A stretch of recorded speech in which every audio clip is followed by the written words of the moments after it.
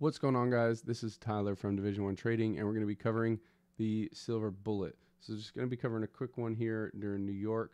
You can see the London one formed there, fair value gap traded into it, but I wanted to talk about this one here during New York. So you can see the silver bullet range.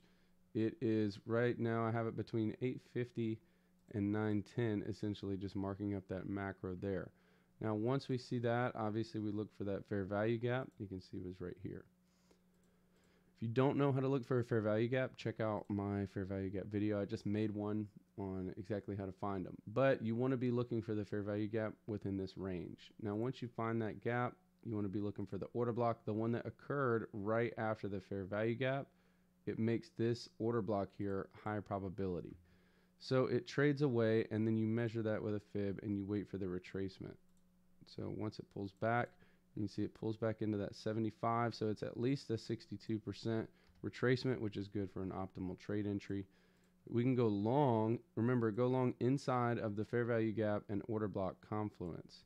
You just need that fair value gap, but the order block is going to help it out so much more. I generally put my stop at the low of the order block, really the low of that entire silver bullet session. And I generally look for either the previous high that was made, but I try, see how it's at 2.8 to 1.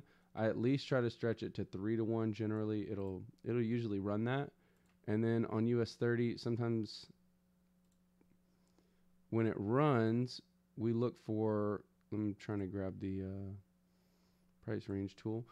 It'll grab generally 50 to 100 points. So right there, even if you just wanted to run it at 50, you'd be at almost a 4.5 to 1.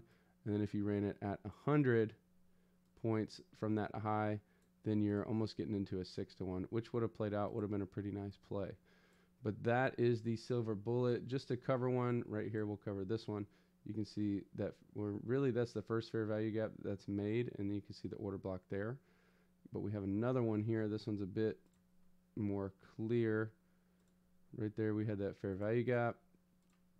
We have this order block here. Now, the stop loss placement on this one is going to be up to you. I would still recommend using the range. So, right, it trades back up, and it's important that you go short right here. If it doesn't get right there, you shouldn't go short. But your stop loss placement can either go at the high of the range, which is going to keep it the safest. It's going to be harder to get to 3 to 1.